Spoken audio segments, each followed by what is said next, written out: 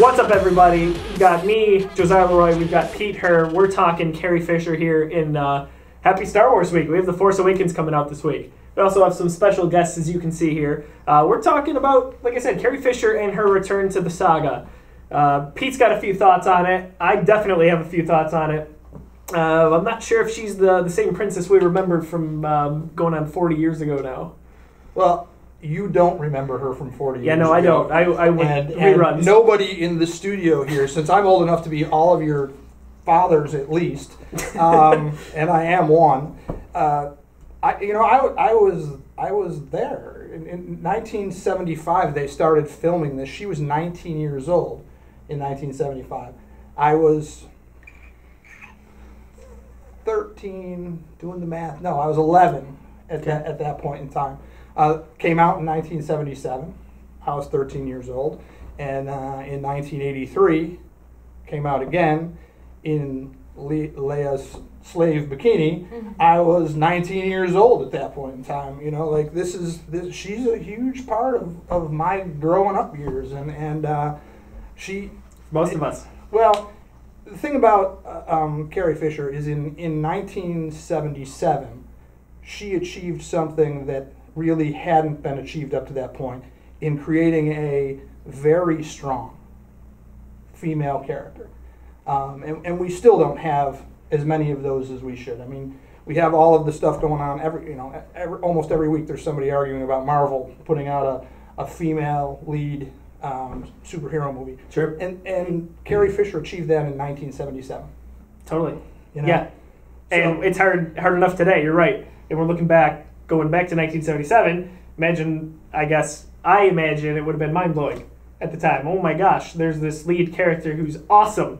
Everyone loves her, respects her. She's gorgeous. She's good with a gun, you know, like. Well, and she was just strong. She was confident. She was a leader. Right. She was absolutely, from the minute you saw her on screen, she was confident, and she was more confident than most of the male. I mean, certainly way more than Luke and Han. Oh yeah. Right? She was the strongest character in that group. No flaws, I would argue. Right. And then after Star Wars is over, her career took a different path. I mean, Harrison Ford, he became the quintessential movie star. He's worth $200 million today. Carrie Fisher, Mark Hamill, not so much. Carrie Fisher's worth about $5 million today, which is nothing to sneeze at. But to be, relatively speaking, to be that, to be the person that created Leia, and to not have that, and a lot of it has to do with her life after Star Wars. At the end of Star Wars, in the Return of the Jedi, she was struggling with drug addiction already.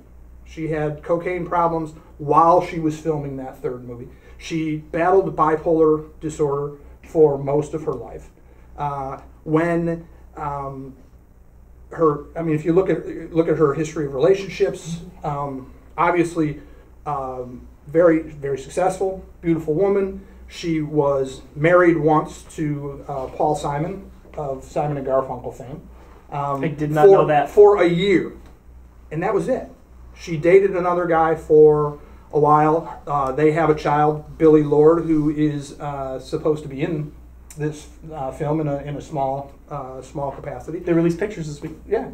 So she, Carrie Fisher, because of her battles, because of the demons that she was fighting, took a backstage role in her career. She became one of the most sought-after script doctors in all of Hollywood.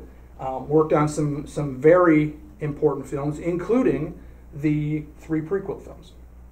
George Lucas called her back, helped him to clean up the dialogue, and make those, which, some people would argue that maybe she didn't get paid enough, or maybe she got paid too much for what she did. But I'm not that guy.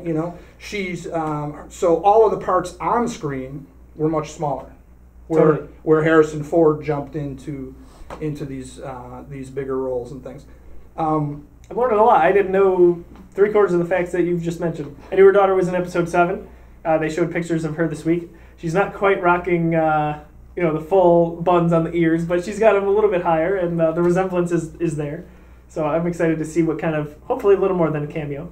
Well, my favorite thing about having her back in the spotlight is, and one of the reasons she was very successful, in my opinion, as a script doctor, is she's so incredibly witty. She's so clever. She's so funny. She's quick, and she's her media tour over the past few weeks has been absolutely hilarious. There's rumors that Disney's planning to retire the Leia slave merchandise as a whole. Some father said, what am I supposed to do? How am I supposed to show my daughter this? And her response was, you tell her that I didn't wear it because I wanted to. I wore it because I was forced to by this oppressive slug, and I didn't like it, so I killed him. Yeah, it's much better. It's a pretty good lesson, I would say. Absolutely. Every father would want their daughter to know. I agree. And then she did a great interview for GMA with Amy Robach, and she brought her dog, who looks like one of the creatures from the Cantina in the first round of films, and the dog sat there with its tongue like hanging. It almost looked like a fake tongue hanging out of its mouth the whole time, while she's throwing zinger after zinger after zinger. And I'll put links to both of those in the post for this. But it's just so fun to have her back, because she's such a dynamic lady who unfortunately went through some difficult times that may have derailed a stardom like Harrison Ford's. Totally. Harrison Ford went down one path, ultimate movie star, to some of us. Mark Hamill kind of went quiet for a few years, did voice acting for a long time. Now he's getting back in the spotlight with Flash. And you're right, Carrie Fisher, a totally different path. Unfortunately, probably got the worst of it. So it's unfortunate, but maybe this is a nice comeback. I don't think that Carrie Fisher is upset with where her life is. From listening to, she's had some challenges, and I think that she's a pretty strong lady who overcame a lot of things. And that was the thing I was most excited about when we started talking about The Force Awakens, is that sort of trifecta of the original cast was back. Absolutely. Well, I hope she went through Force training and became a Jedi. I don't think she did. J.J. Abrams talks about that this week. But a guy can dream, right? So hopefully in an upcoming Jedi, General. No, there's a difference, Pete. Trust me. So anyway, we want to hear your thoughts, Jedi or General. Are you excited about Carrie Fisher being in Episode 7? Of course you are. But there's a lot of questions that we have coming up for the movie, and they'll be answered, and we're glad to see you back in the spotlight. But leave your comments below. Subscribe to us on our official YouTube channel. Follow us on Twitter and Instagram, _Geekiverse. And I'm sure we'll be having some more of these talks soon. May the Force be with you. And also with you.